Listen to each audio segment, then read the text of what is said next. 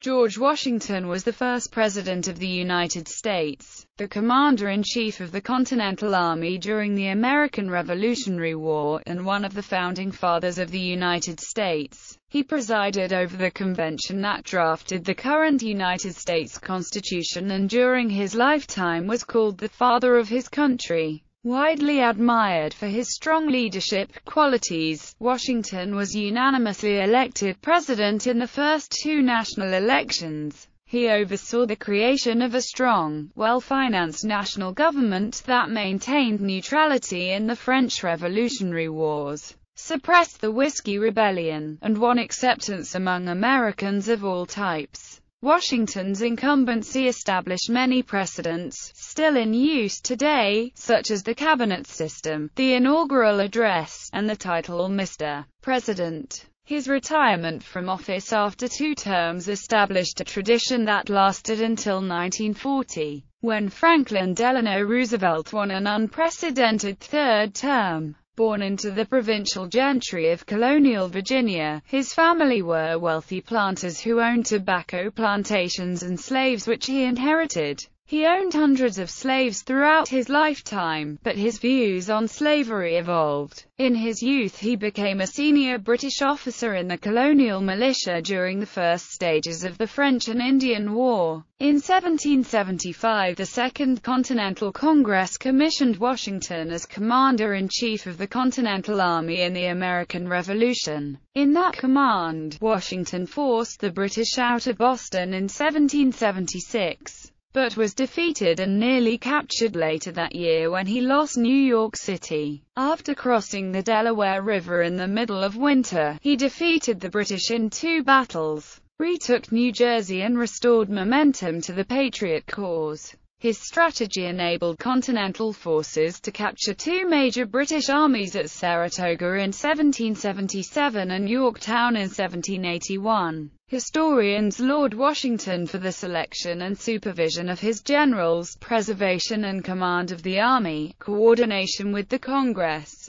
with state governors and the militia, and attention to supplies, logistics, and training. In battle, however, Washington was repeatedly outmaneuvered by British generals with larger armies. After victory had been finalized in 1783, Washington resigned as Commander-in-Chief rather than seize power, proving his opposition to dictatorship and his commitment to American republicanism. Washington presided over the Constitutional Convention in 1787, which devised a new form of federal government for the United States. Following unanimous election as president in 1789, he worked to unify rival factions in the fledgling nation. He supported Alexander Hamilton's programs to satisfy all debts, federal and state, established a permanent seat of government, implemented an effective tax system, and created a national bank. In avoiding war with Great Britain, he guaranteed a decade of peace and profitable trade by securing the Jay Treaty in 1795, despite intense opposition from the Jeffersonians. Although he remained non-partisan, never joining the Federalist Party, he largely supported its policies. Washington's farewell address was an influential primer on Republican virtue, warning against partisanship, sectionalism, and involvement in foreign wars. He retired from the presidency in 1797, returning to his home in Plantation at Mount Vernon. While in power, his use of national authority pursued many ends, especially the preservation of liberty, reduction of regional tensions, and promotion of a spirit of American nationalism. Upon his death, Washington was eulogized as first in war, first in peace, and first in the hearts of his countrymen, by Henry Lee. Revered in life and in death, scholarly and public polling consistently ranks him among the top 3 presidents in American history. He has been depicted and remembered in monuments, currency, and other dedications to the present day. Early life. the first child of Augustine Washington and his second wife, Mary Ball Washington. George Washington was born on their Pope's Creek estate near present-day Colonial Beach in Westmoreland County, Virginia. According to the Julian calendar, an Annunciation style of enumerating years, Washington was born on February 11, 1731. The Gregorian calendar, adopted later within the British Empire in 1752, renders a birth date of February 22, 1732. Washington was of primarily English gentry descent, especially from Mulgrave, England. His great-grandfather, John Washington, emigrated to Virginia in 1656 and began accumulating land and slaves, as did his son Lawrence and his grandson, George's father, Augustine. Augustine was a tobacco planter who also tried his hand in iron mining ventures.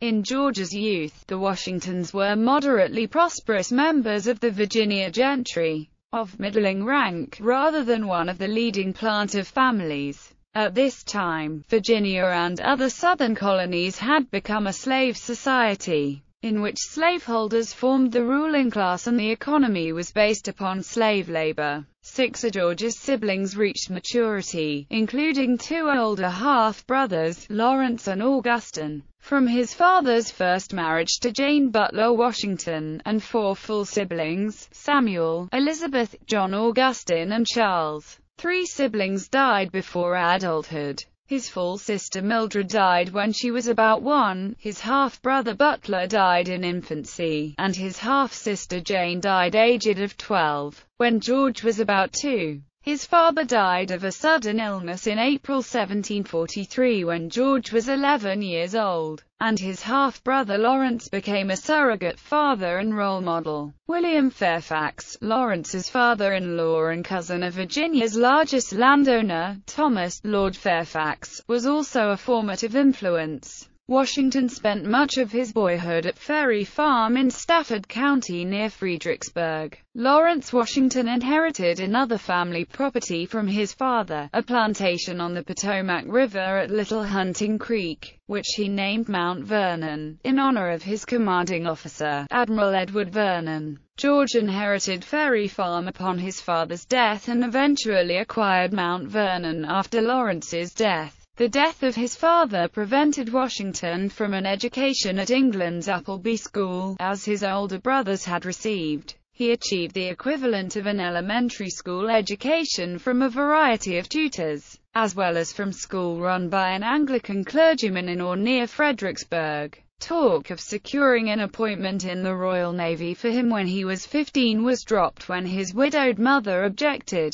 Thanks to Lawrence's connection to the powerful Fairfax family, at age 17 in 1749, Washington was appointed official surveyor for Culpeper County, a well-paid position which enabled him to purchase land in the Shenandoah Valley, the first of his many land acquisitions in western Virginia. Thanks also to Lawrence's involvement in the Ohio Company, a land investment company funded by Virginia investors, and Lawrence's position as commander of the Virginia militia, Washington came to the notice of the new Lieutenant Governor of Virginia, Robert Dinwiddie. Washington was hard to miss. At exactly 6 feet, he towered over most of his contemporaries. In 1751 Washington traveled to Barbados with Lawrence, who was suffering from tuberculosis, with the hope that the climate would be beneficial to Lawrence's health. Washington contracted smallpox during the trip, which left his face slightly scarred,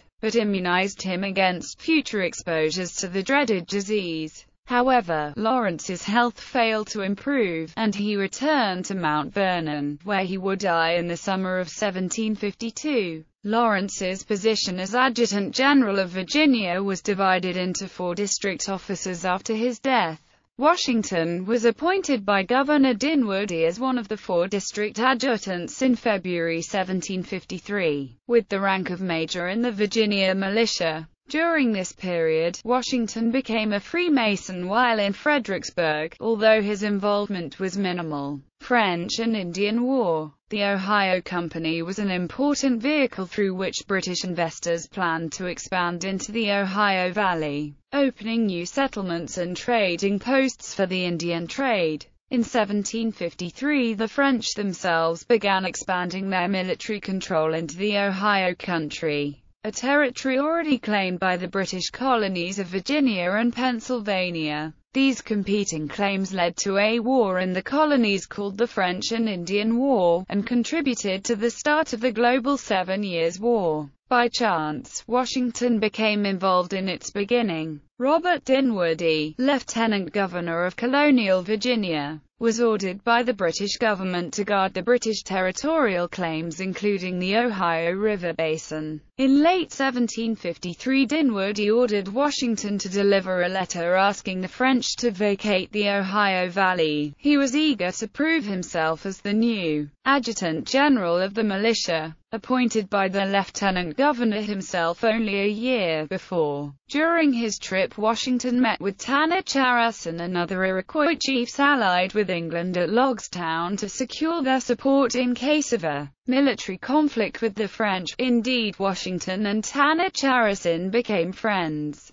He delivered the letter to the local French commander Jacques Lagarde de Saint-Pierre, who politely refused to leave. Washington kept a diary during his expedition which was printed by William Hunter on Dinwiddie's order and which made Washington's name recognizable in Virginia. This increased notoriety helped him to obtain a commission to raise a company of 100 men and start his military career. Dinwiddie sent Washington back to the Ohio Country to safeguard an Ohio Company's construction of a fort at present-day Pittsburgh, Pennsylvania. However, before he reached the area, a French force drove out colonial traders and began construction of Fort Duquesne. A small detachment of French troops led by Joseph Coulon de Jumonville was discovered by Tanacharison and a few warriors east of present-day Uniontown, Pennsylvania. On May 28, 1754, Washington and some of his militia unit, aided by their Mingo allies,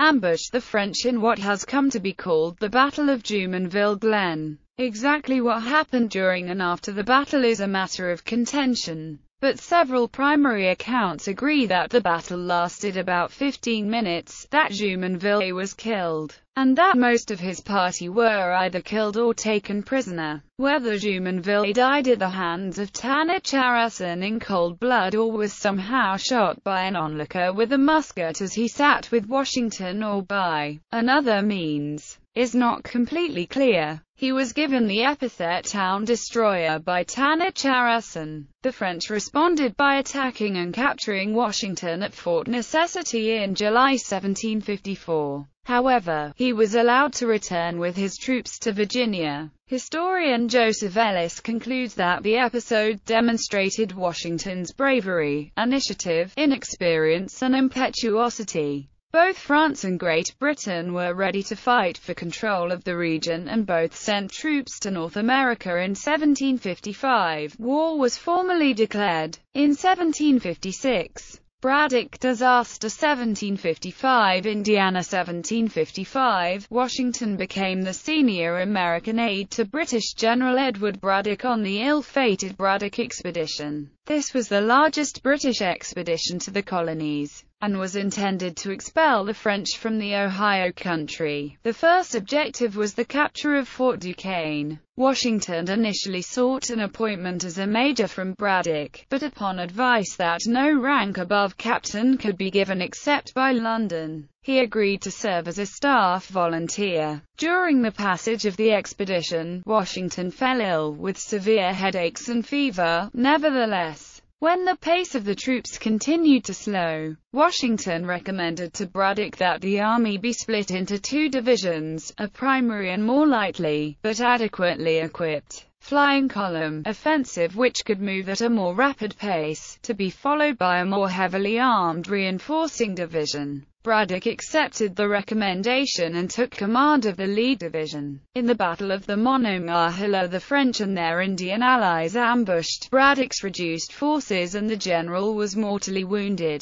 After suffering devastating casualties, the British panicked and retreated in disarray. However, Washington rode back and forth across the battlefield, rallying the remnants of the British and Virginian forces into an organized retreat. In the process, despite his lingering illness, he demonstrated much bravery and stamina. He had 2 horses shot from underneath him, while his coat was pierced with 4 bullets. In his report, Washington chiefly blamed the disaster on the conduct of the Redcoats while praising that of the Virginia contingent. Whatever responsibility rested on him for the defeat as a result of his recommendation to Braddock, Washington was not included by the succeeding commander, Carl Thomas Dunbar, in planning subsequent force movements. Commander of Virginia Regiment Lt. Governor Dinwiddie rewarded Washington in 1755 with a commission as Colonel of the Virginia Regiment and Commander-in-Chief of all forces now raised in the defense of His Majesty's colony, and gave him the task of defending Virginia's frontier. The Virginia Regiment was the first full-time American military unit in the colonies. Washington was ordered to act defensively or offensively, as he thought best. While Washington happily accepted the commission, the coveted red coat of a British officer as well as the accompanying pay continued to elude him. Dinwiddie as well pressed in vain for the British military to incorporate the Virginia Regiment into its ranks. In command of 1,000 soldiers, Washington was a disciplinarian who emphasized training. He led his men in brutal campaigns against the Indians in the West. In 10 months his regiment fought 20 battles, and lost a third of its men. Washington's strenuous efforts meant that Virginia's frontier population suffered less than that of other colonies. Ellis concludes, it was his only unqualified success in the war. In 1758 Washington participated in the Forbes expedition to capture Fort Duquesne. He was embarrassed by a friendly fire episode in which his unit and another British unit thought the other was the French enemy and opened fire, with 14 dead and 26 wounded in the mishap.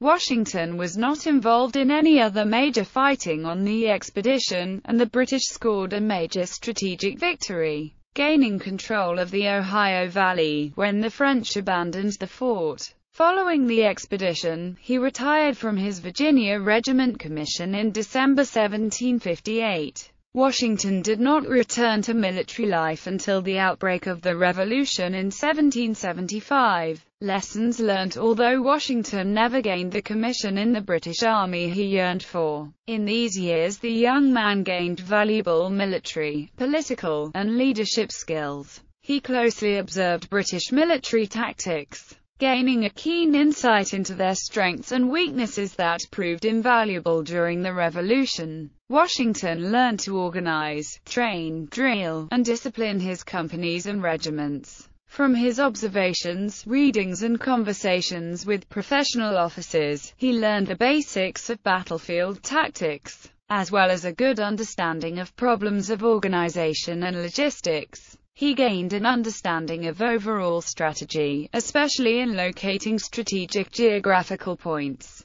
He demonstrated his toughness and courage in the most difficult situations, including disasters and retreats. He developed a command presence, given his size, strength, stamina, and bravery in battle. He appeared to soldiers to be a natural leader and they followed him without question. However, Washington's fortitude in his early years was sometimes manifested in less constructive ways. Biographer John R. Alden contends Washington offered fulsome and insincere flattery to British generals in vain attempts to win great favor, and on occasion showed youthful arrogance, as well as jealousy and ingratitude in the midst of impatience. Historian Ron Chernow is of the opinion that his frustrations in dealing with government officials during this conflict led him to advocate the advantages of a strong national government and a vigorous executive agency that could get results. Other historians tend to ascribe Washington's position on government to his later American Revolutionary War service.